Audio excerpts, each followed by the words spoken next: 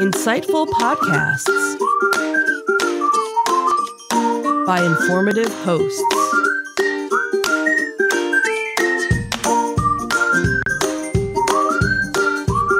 Insights into Things, a podcast network.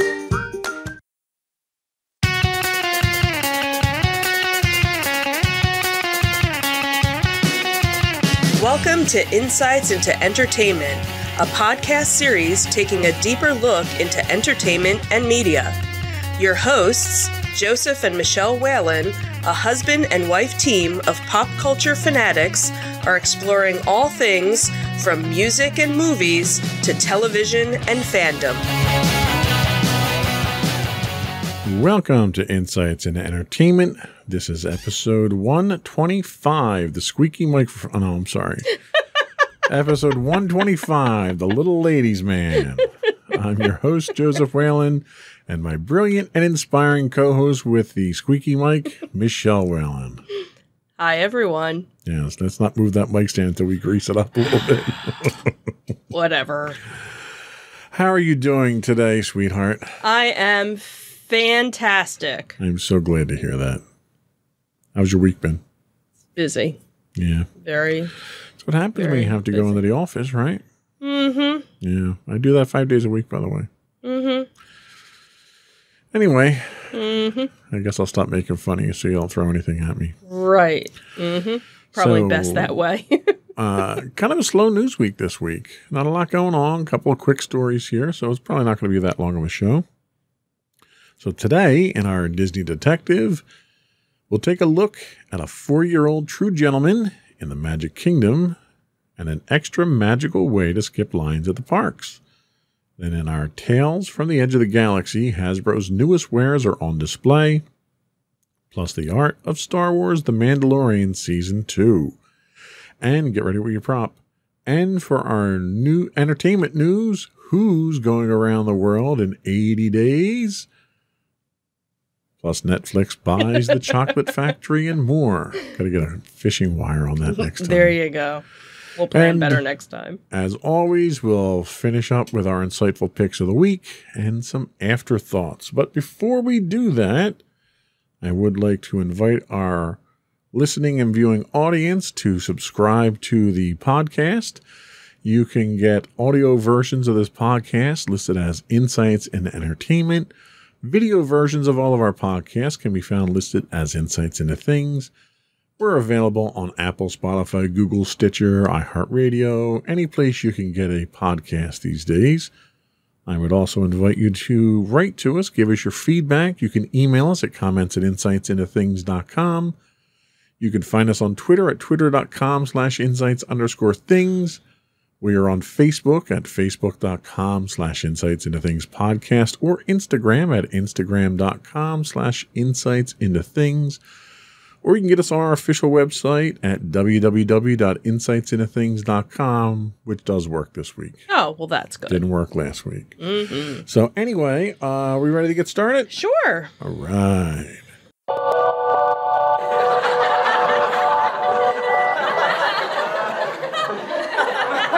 I don't think that's the sound you wanted. That's the wrong soundboard. Hang on a second here. That's the one thing that I didn't check in, of course.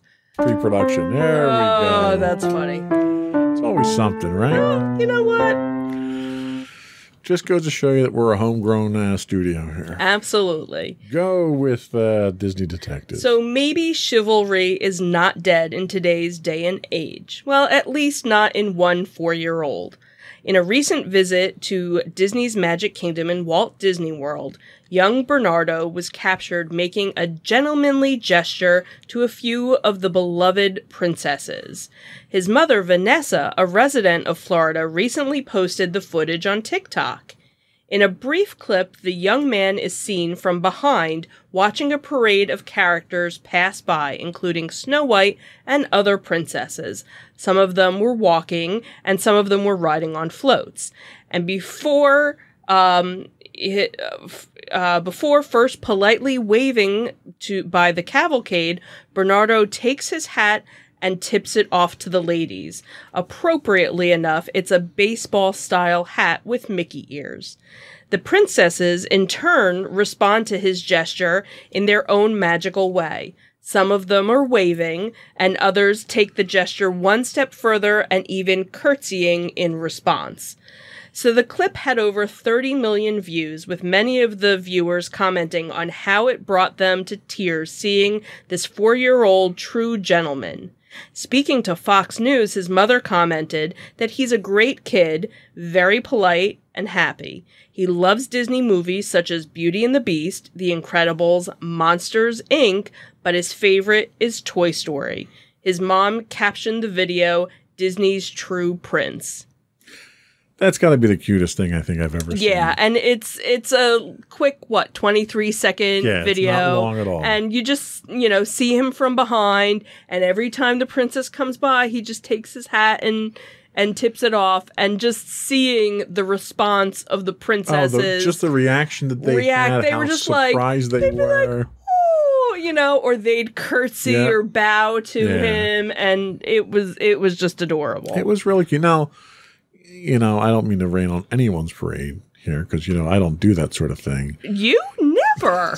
But the mom coached him to do these things and set the shot up and all that stuff. But make sure to wave, make sure to, But still, it was really cute to see. It would have been nice to see the other side, to see his reaction to their reaction. Like if she did an after video of, they did whatever, So I guess parades are back at Disney. Well, it's still the cavalcades where they're not announced. They just kind of happen by chance, and there's usually only like 1 or 2 floats from what I understand, so nothing our strategy full blown yet. So our strategy of using the parades to get on short lines doesn't work, but we do have another suggestion that might work. Let's talk about that. I don't know if we really want to say that this is a suggestion to use.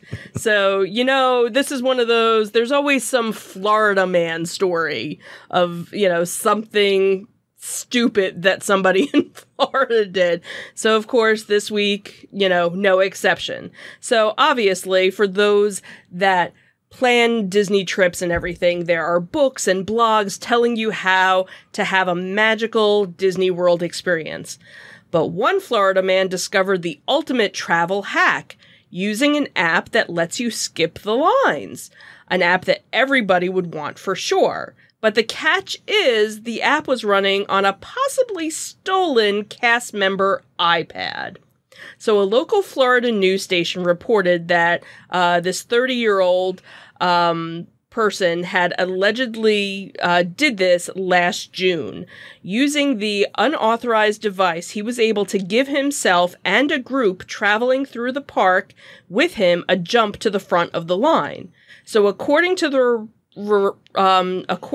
report, he was leading an unauthorized tour in Hollywood studios using the iPad to skip lines for the park's rides by making reservation overrides. So one Disney World fan site theorized that he may have been taking advantage of Disney's system that lets people with disabilities reserve certain times for a ride so that they don't have to wait in line. This would seemingly agree with a quote reported by WDW News Today, which classified the app as a private app for qualifying guests that's only installed on devices owned by Disney World. However, this person was pulling it off. It seemed like it was both easier and better and less confusing than the FastPass MaxFast reservation system, which obviously we've talked about before. It's the antiquated system, which is due to be replaced by the new service Genie Plus, which we've also talked about as well. So as with every travel hack, there are some minor trade-offs and inconveniences. This person ended up having to give back the iPad to a Disney investigator and was issued a warning by Disney for trespassing. He reportedly told authorities that he didn't know it was stolen. Oh, I didn't know that was stolen. I thought you gave these to everybody. Right. And there was one conversation going on where somebody, so he was doing these unauthorized tours, and they thought, like, he was posting on Craigslist or something. Like, yeah, that's where I'm going to book a tour through Craigslist. That seems totally reputable, Well, and they even speculated in the article itself that the iPad itself hadn't been reported as stolen. Right. Which makes me wonder, was there a cast member who was involved with this? Right, exactly, because they were actually talking about this on the local radio station the other day, and they were saying, you mean to tell me that, they couldn't do an IP search or something and find out, like, obviously you had to use a username and a login, a password to probably get into the thing. And it's an iPad. There's a built-in tracker built into the iPad to see where these things are at all times. Somebody had to have known something. Yeah. There's something fishy going on there. It was stolen from my car. Well, I'm guessing it probably shouldn't have even left the park. Exactly. I'm guessing it's one of those things that, I thought this was my own personal one. Big giant mouse sticker on the back of it. Somebody's getting fired over this one. So that was kind of funny. But that was all we had for our Disney Detective this week. We'll take a quick break, and I'll be back with our Tales from the Edge of the Galaxy.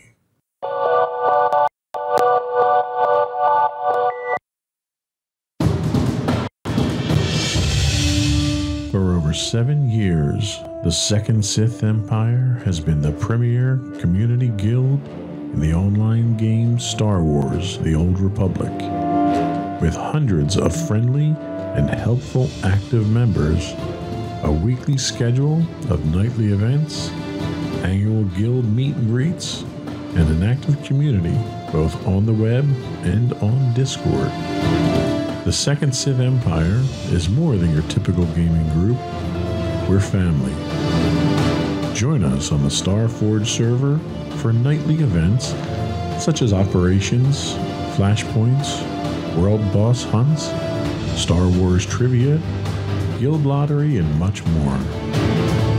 Visit us on the web today at www.thesecondsithempire.com.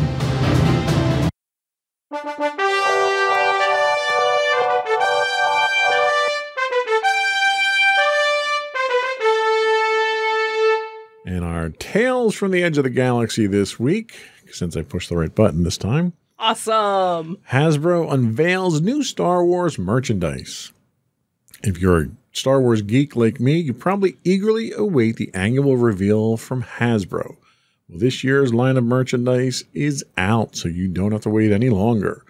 Hasbro's latest additions to the Black Series and the Vintage Collection lines of models are out, including a replica of Rey Skywalker's iconic lightsaber from Star Wars: The Rise of Skywalker. The new products were unveiled during Hasbro's Star Wars Fan First live stream and will include many fan favorites such as the Mandalorian and Grogu, Emperor Palpatine stormtroopers, and Lando Calrissian. All the toys and models revealed by the toy maker will be available to purchase from the spring of 2022, but no official date has been revealed. Hasbro indicates this new Force Effects lightsaber is their most realistic one to date and will feature a real metal handle, which all the other ones do, but it will feature the first twist to ignite feature, which was demonstrated in the actual movie itself. It'll have battle clash and blaster effects, as well as molted blade tip effects, which all the other ones, the new ones, have at this point too.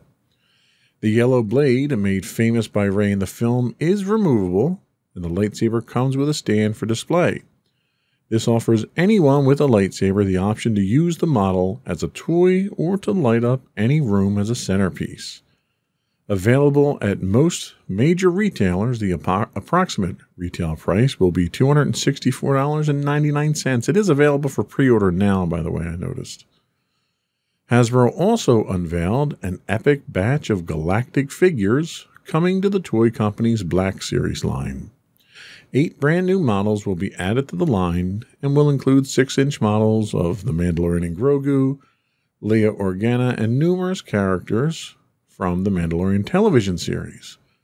Well, the Mandalorian and Grogu figure will retail for $36.99. All other figures in this announcement will retail for the same lower price of approximately $26.49. The final group of figures Hasbro is releasing features new additions to their vintage collection line of models. Some of the models include characters from the original trilogy, including Emperor Palpatine, Lando Calrissian, Stormtroopers, Bib Fortuna. Also included in Hasbro's announcement is a retro-inspired prototype Stormtrooper, which has a multicolored body armor, as opposed to the traditional white and black.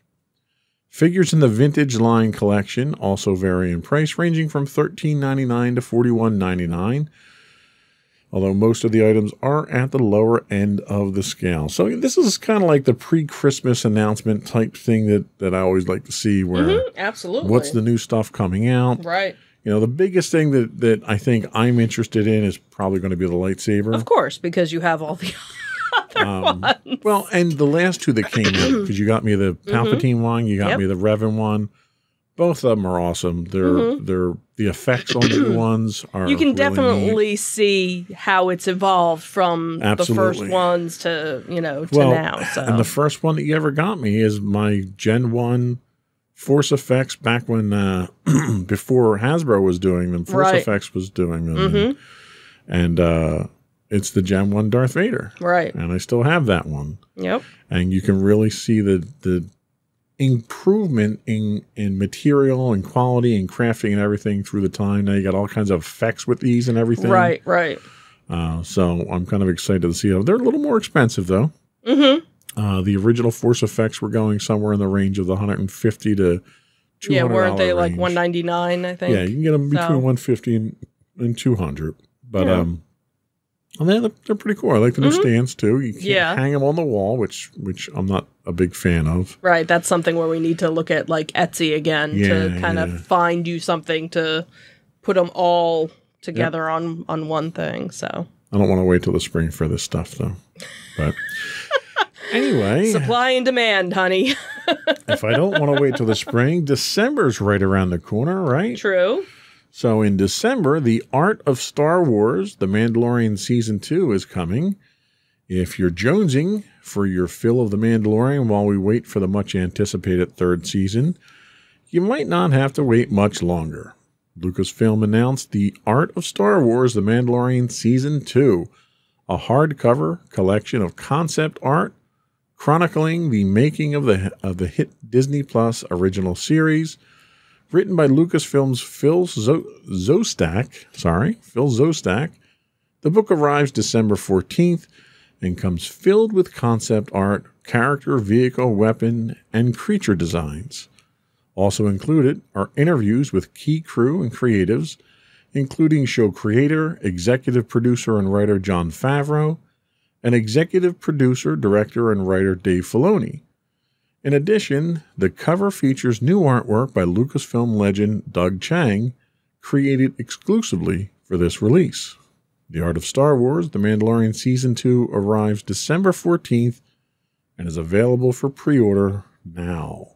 Now, I don't generally collect the art books. You have. I have a You couple. actually do have quite a few of them. But we don't have a coffee table, to lay them out. So unfortunately, they're all on bookshelves. Right. I don't really get to enjoy them as much on the bookshelves. Yeah, it's usually once you get it, you kind of look through it and then. Well, that was like you got me the Star Wars Vault years ago. Yeah. I still haven't even opened it. That thing is still primed and wrapped in the plastic at this point. So how much can we get for it on eBay? I don't know. I haven't looked it up. Yeah. But the problem with the books is just they're so damn heavy. Right. That is true. But the nice thing too is, if you watch The Mandalorian, or they even do it with Marvel with What If as well, when they roll the credits, they show all these concept art pictures. Right. So that's what's always kind of a cool thing when we've watched The Mandalorian show is to wait till the credits and actually watch the different art Yeah. that they came up with to see what their vision of a certain scene was and how true they matched it to the actual show. What's kind of neat is everyone knows and loves the Ralph McQuarrie art that was all the concept art for the original trilogy, none of which ever made it in its original form into the movies. But you can see the inspiration as it goes along. And seeing the sketches and the concept art does the same thing at the end of the episode, where you can see what that inspiration was and what those original ideas were and how it kind of evolved from that into the final product. Right. So it's a great glimpse, and I'm hoping the book itself has a lot of that concept art in there, so you can get that behind the scenes. Like you can watch interviews and you can see the behind the scenes, you know, footage and stuff that the documentaries did. But the artwork itself is really the root of all of it. That's where that imagination starts. Yeah. And to see the evolution of that is actually really neat to see how the developers' brains are actually working with this stuff. Yeah. So that was all we had for our Tales from the Edge of the Galaxy. We'll be back in a minute with our entertainment news of the week.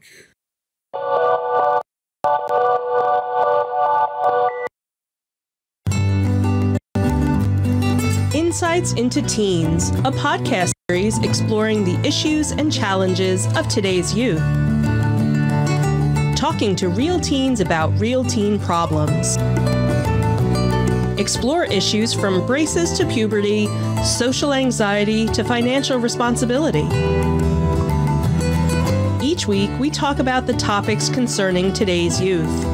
We look at how the issues affect teens, how to cope with these issues, and how parents, friends, and loved ones can help teens handle these challenges. Check out our video episodes on youtube.com/insightsintothings. Catch our audio versions on podcast.insightsintoteens.com or on the web at insightsintothings.com.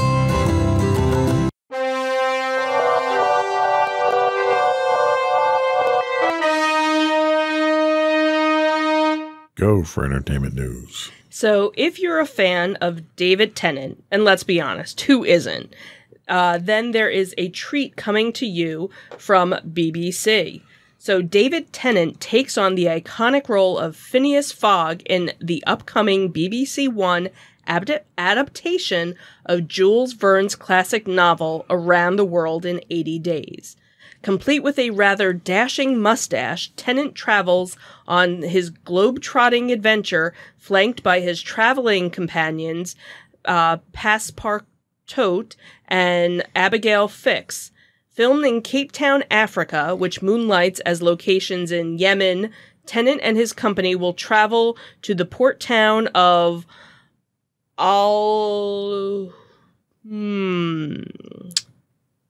Yeah, I'm not even going to help you with that one. I'm not sure. Various areas that... Basically, they filmed everything in Cape Town, and it's going to look like other various desert areas throughout the story. Al-Hudaydah. Sure, and the empty quarter, and the desert that is on the way to the city of Aden. So Tennant as Phineas Fogg, the intrepid adventurer, and his ingenuity. Oh, geez. Ingenuity and clever contraptions are put to the test through the voyage. His companion, I guess it's Abraham Coma, stars as Passepartout, who is Fogg's trusty French sidekick who goes with him every step of the journey. And then the Crown star, Lonnie Benesh plays Abigail Fix, a journalist who accompanies the men in order to chronicle the adventure. So production on the 8-episode series wrapped in March this year, and the show will be the latest in a long line of adaptations of Jules Verne's classic story, which Tennant follows in the footsteps of the likes of David Niven, Pierce Brosnan, and Steve Coogan, who all had played Fogg. That was very good, sweetheart. You did very good pronouncing all those. And you put the You put the article in this week. What was I going to do? Yeah. So that guy, oh, and that one. Yeah, you need to screen the articles and only get articles that don't have tough names in them. Right, exactly. Thanks. So this actually looks kind of cool. Yeah, it does. The trailer actually looked rather I'm not going to play interesting. It. It's right here on the screen. Right, because we don't want to get taken down for anything. But yeah, go and look for the Around the World in 80 Days teaser for BBC One. So hopefully it'll come out on BBC America probably after, I'm guessing. Probably. I got to tell you, David Tennant looks pretty good with the mustache. He does. He looks very dapper. There was actually a friend of mine who does a lot of different cosplay, and he was like, I need a 3-piece suit now so that I can pull this look off. So yeah, he looks really good like that. Yeah. Looks very serious though. Mm-hmm. But we always love everything he's in. He's awesome in. So yeah, even when we watched that one like detective drama where he was the bad guy, and it was like it was kind of creepy because you're like, no, it's the doctor. He's not supposed to be bad. I do get a kick out of the fact anytime he's in anything that revolves around traveling or time travel, right? It's like, well, he's got that one mastered already. Yeah, right? he knows how to do that. He's got that down pat. He's good like that. So what else do we have today? So it seems that Netflix has acquired the works of Roald Dahl, the late British author of celebrated children's books such as Charlie and the Chocolate Factory. The video streaming giant said on Wednesday that it acquired Roald Dahl's story company, which manages the rights of the author's characters and stories. So no financial terms were discussed, but the deal builds on a partnership that was actually struck in 2018 to create a slate of animated TV series under which Charlie and the Chocolate Factory is getting a reboot by Academy Award-winning filmmaker Taika Waititi. And Netflix is working with Sony on an adaptation of Matilda the musical.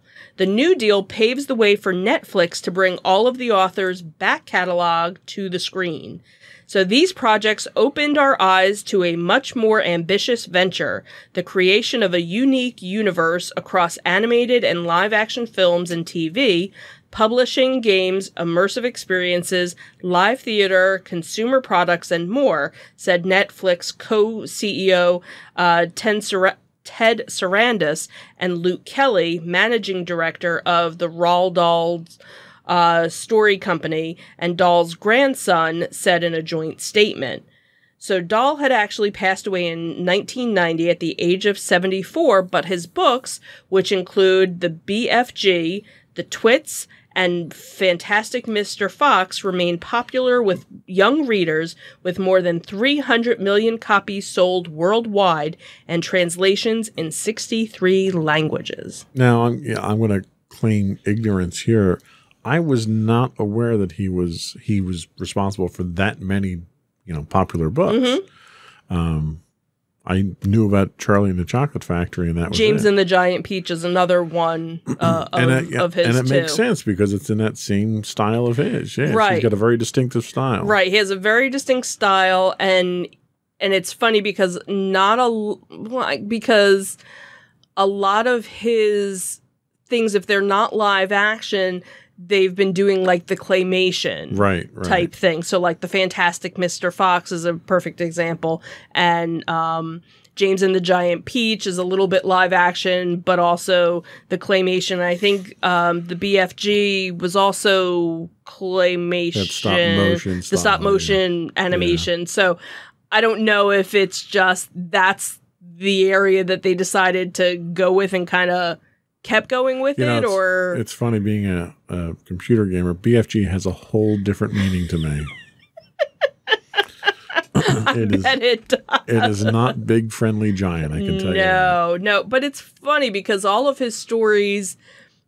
It's funny because they're children's stories, but they have a dark Yeah, that's cloud yes. over them. Like Charlie and the Chocolate Factory is not a really happy story unless you're Charlie. But even then, Charlie kind of has a very dismal I mean, they basically upbringing. torture the kids. And then all of a sudden, you know, hey, here's my Chocolate Factory. Spoilers, you know, where all the other kids, they're all brats in one way, shape, or form, you know, or the Fantastic Mr. That doesn't necessarily mean you can do what you did to him in the book. Right, exactly. And then, you know, the Fantastic Mr. Fox, it's, you know, it's like you're stealing the chickens and, you know, it's like. Well, that's what foxes do. Well, so. Yeah, but it's one of those. I know there are people that are fans of all of his stuff, that, you know, and it's one of those, you know, we'll watch them, but I don't, you know, like, honestly, Charlie and the Chocolate Factory scared the bejesus out of me when I was a kid. He is not Disney. He is definitely not Disney, hence why he's on Netflix. Exactly. So that was all we had for our entertainment news this week. We'll be right back with our insightful picks.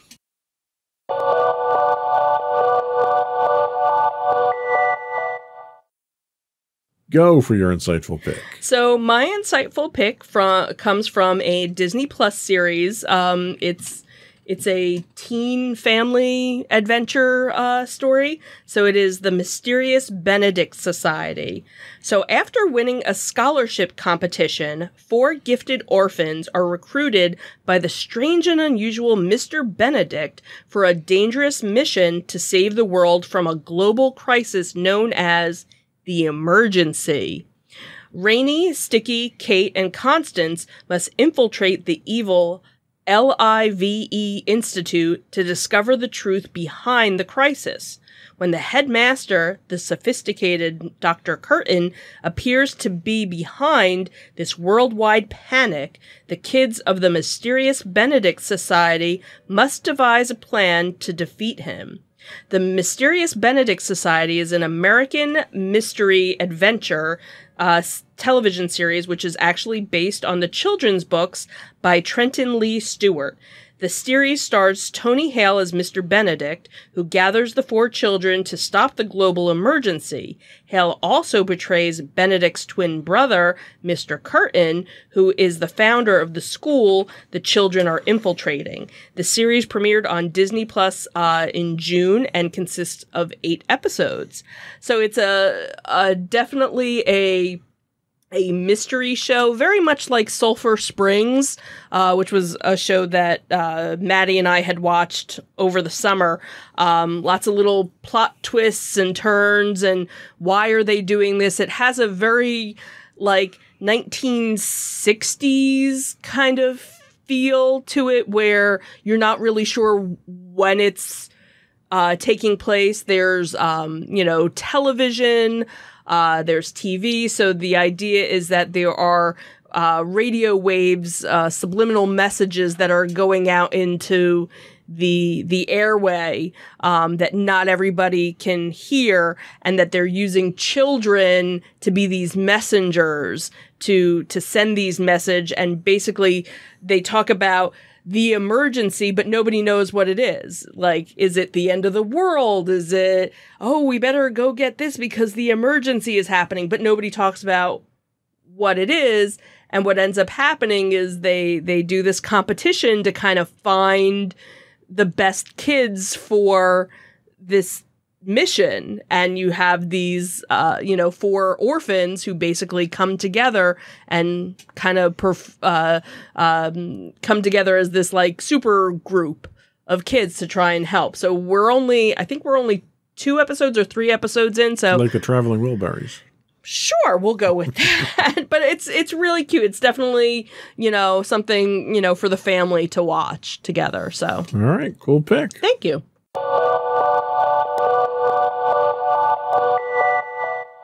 So my pick this week is a documentary on Netflix called Mercury 13.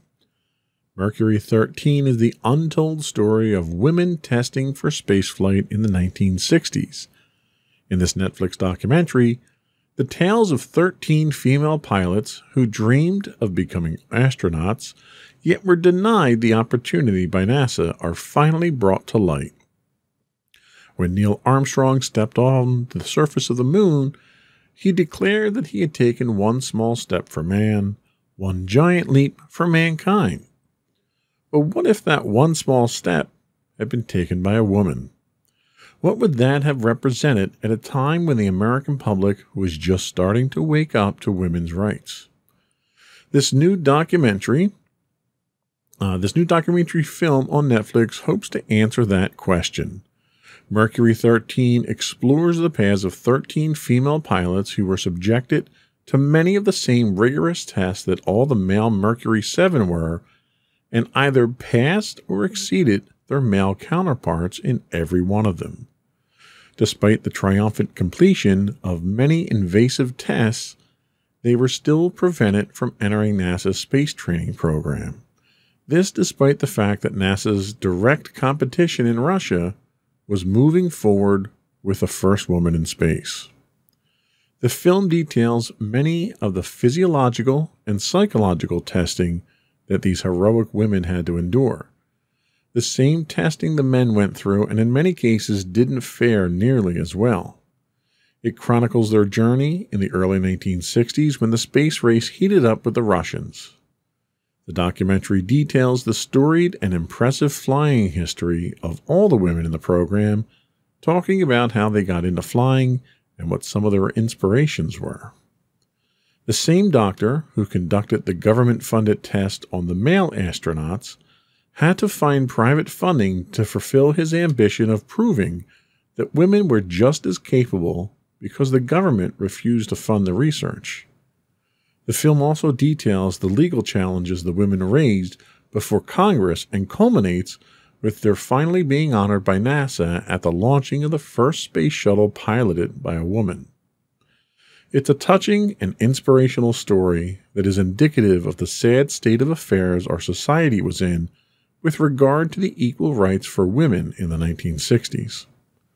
While the program shows us how far we've come to combat some of these discriminatory behaviors, it also serves to shine a light on the progress yet to be made in the search for equality for everyone, regardless of gender, race, ethnicity, religion, or identity.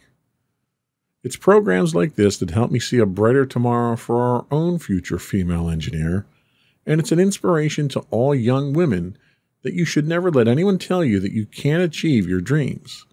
The show itself, it was a very low-key documentary, and what I liked about it was they went and they talked to all of these women, and these women conveyed the stories themselves. It wasn't stuff that was stock footage and, historians that were reading it. They actually talked to the women, and you could hear in their voices the emotion and the disappointment and the betrayal that they felt by their own country after going through everything that they went through. And a lot of these women started out with flying for during the war or after the war. Their parents had flown the Women Auxiliary Corps that did their part for the war at the time, and they felt a patriotic surge that they wanted to be a part of this. And it was literally just male chauvinism that shut the whole thing down, while the whole time the Russians were in the process of doing the same very thing itself. And it was one of those things where we had a head start. This was one of those things that we had a head start. We had 13 women before Russia even thought about it. We had 13 women who had gone through these tests and were qualified, and they just shut the program down. We actually had a chance to be one of the first before, because the only first we've ever won with the Russians in the space race was stepping on the moon. Right. And that was at the end of the decade. And we could have won this one here and had multiple women in space. And one of the things that I thought was very interesting was one of the tests that they did was a sensory deprivation chamber. And they took the women and they put them in this pool of water, this giant pool of water in a big room, completely dark, and they made them neutrally buoyant so they just floated there. They had earplugs in, and they set the temperature of the water and the air to their body temperature, so they couldn't even feel the water. They literally, they were trying to simulate weightlessness in space. Okay. And the women excelled at this. They could spend hours in this chamber, and they said the men, that when they went through this, they went bonkers within like 15 minutes. They couldn't stand it. And it was funny to see the dynamic between the genders and how they could handle these things. And it was almost indicative of, okay, well, if you're going to send somebody on a 6-month mission to Mars, you're probably better off sending women on that than men, because the men are probably going to go insane and kill each other. Right, before they even get there. Right. So it was really neat to see some of these comparisons that they did, and some of the comments that the astronauts, because they showed stock footage of some of the astronauts and some of the comments that they made. And we saw it when we were watching the space program on Netflix, that one series that we watched. Right. And they really took it from that stock footage, because it was just insult. Even now, I see that stuff, and it irks me now to see what these barbarians were saying. But the show itself was actually very good. It was about 2 hours long. It wasn't incredibly long, but very well done. They showed footage. They showed time with the women, and it's something that would serve as an inspiration to anybody, not just other women. But Mercury 13 on Netflix. We'll be right back.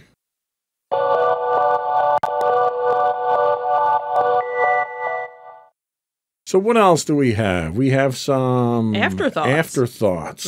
What are we talking about today? So this coming weekend in Oaks, Pennsylvania is RetroCon. So the show is on Saturday and Sunday. The Saturday times are from 10 to 5:30, and tickets are $20 at the door. Sunday is from 9 to 4, and tickets are $15 at the door. And kids 12 and under are free. And again, it's at the Greater Philadelphia Expo Center in Oaks, Pennsylvania. Also this weekend is Monster Mania 47 in Hunt Valley, Maryland. Whole lot of celebrities are going to be there. Actually, a boatload of some really good people. So if you're in the area, definitely a show to go and see. Then October 2nd through 3rd, back at the Greater Philadelphia Expo Center is Brickfest. So if you are a Lego aficionado, this is definitely the show for you. And then, of course, we have the 2 toy shows in October as well, October 9th and 10th. We have the Delaware Train Show on Saturday, and on Sunday is the Oktoberfest Toy Show, both housed at the Nurse Shrine Center in Newcastle, Delaware. Unfortunately, we had months ago had talked about Wizard World Philadelphia coming to the Greater Philadelphia Expo Center sometime in November. Now, if you try and look it up, there's no information about it. If you go to the Greater Philadelphia Expo Center website, they don't even list it. And now it almost has it. If you do a Google search, it gives you dates for the Philadelphia Convention Center, which is where it has always been before.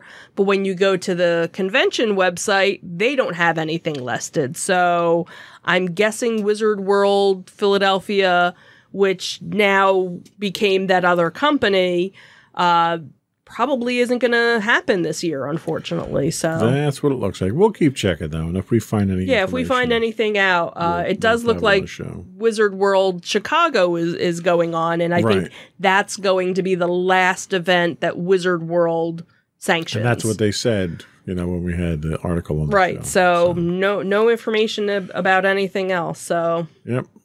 So before we do go, I would invite our listening and viewing audiences to subscribe to the podcast. You can get audio versions of this podcast listed as Insights into Entertainment.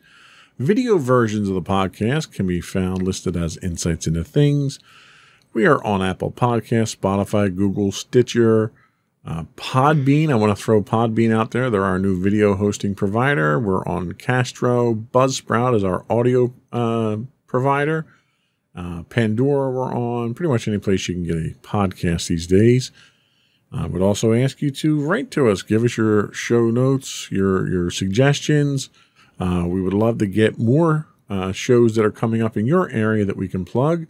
You can email us at comments@insightsintothings.com. You can find us on Twitter at insights_things. We're on Facebook at facebook.com/insightsintothingspodcast. You can find us on Instagram at instagram.com/insightsintothings. You can get audio versions of this podcast on the web at podcast.insightsintoentertainment.com. You can find video versions of all of our different podcasts at youtube.com/insightsintothings. You can find video versions of this podcast now on our host at podcast.insightsintothings.com.